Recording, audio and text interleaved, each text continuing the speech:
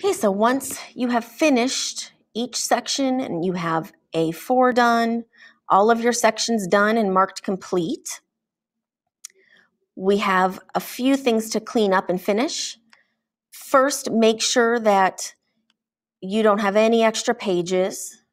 Go through and make sure all of your titles are at the top of your page. Everything looks nice. Then what we're going to do is clean up a little bit here.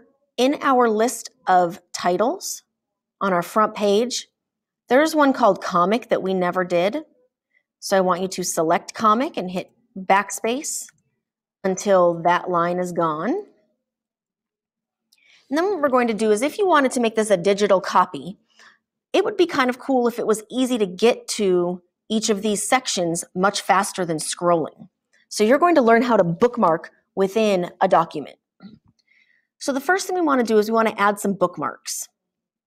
So I want you to scroll till you see the title, A Fun Day in the Sun. I want you to click your cursor to the left of the A, so it's blinking right here. And you're going to go up to Insert, Bookmark. That puts a little bookmark symbol here. If you want to change it, you can remove it. Okay. But we're going to go down and bookmark each of our titles. Insert, Bookmark. Insert, Bookmark. Now this is a really nice way for you to connect table of contents to pages or notes. There are a lot of really cool ways that you can use this skill. So each of our titles are bookmarked, and we're going to go back to our front page. And I want you to highlight, or select A Fun Day in the Sun. We're going to insert a link. Where's our link?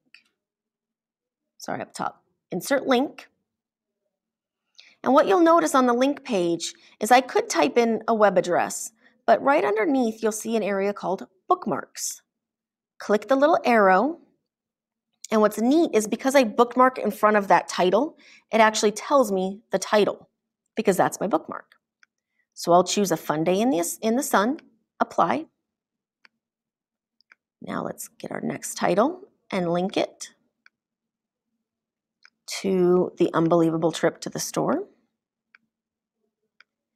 And take the copycats. And now because we're linking to a picture, that's why you'll see this little asterisk, the star. That's okay. And then check your links. So if I click on it and then click the little link below, it should take me to A Fun Day in the Sun. And this should take me to Unbelievable Trip. And this will take me to the copycats.